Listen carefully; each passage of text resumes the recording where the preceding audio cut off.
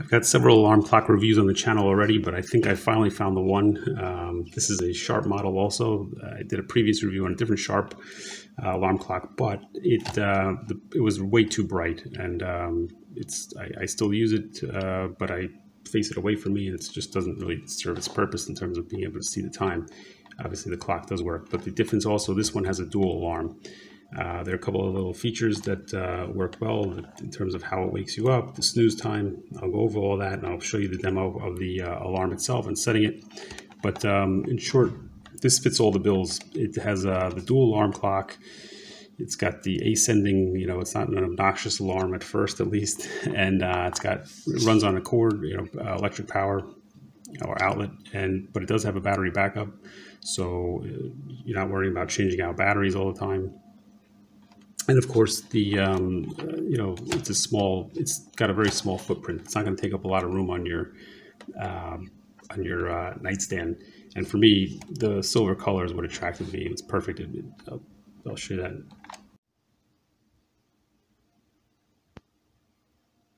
It matches my furniture perfectly. So with that, let me this is how it looks. This is just a sticker in terms of brightness, but here you can see it's not very bright at all. And then as far as the alarms, once you set the alarm and it goes off, I wish that you were able to just press this alarm like some alarm clocks allow you to do.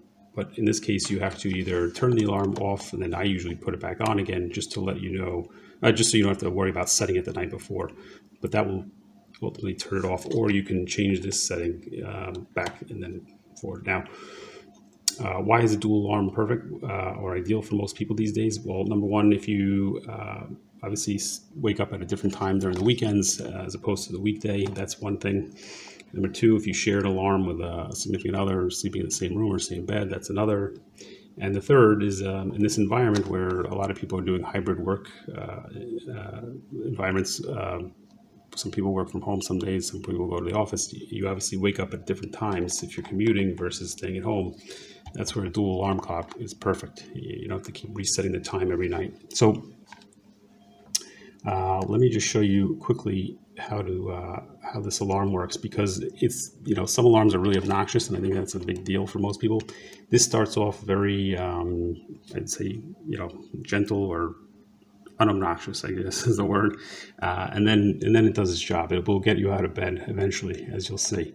So with that, let me set the alarm, show you that. I'll set it for time 1 by pressing the alarm and then using the hour and minute. So we're already in the 50 something mode, I think. So when you depress that alarm button, it stays on there for a second. This is the normal time now, it's 5:07. So let's go back. We'll make this. Now we're going too far. That's how it starts off. And then it gets a little bit more obnoxious.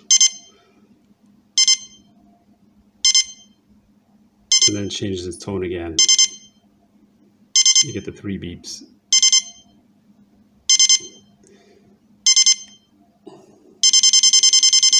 And if that didn't work, that's going to get you out.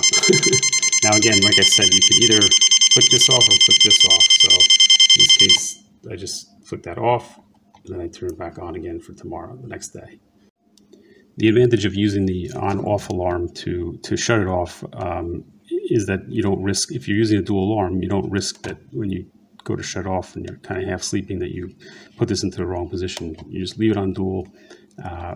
When the first alarm goes off, put it in the off, then quickly put it back on. The alarm will be off, but that second one will be still set to go off. So that's ideal. Anyway, I do wish they had the ability to just press the one alarm, but easy enough. The other drawback, and this is the only thing, is that even though this is sold other places, I've only seen it at a reasonable price, which is $11 literally, and that's one of the huge attractions, because I've seen alarm clocks range from $10 for cheap battery operated all the way up to $60 and maybe even more, depending on if they project and USB ports and stuff like that, stuff that I didn't need. But anyway, Walmart is one of the only places that sells it at a reasonable price. So I will leave a link in the description below for that.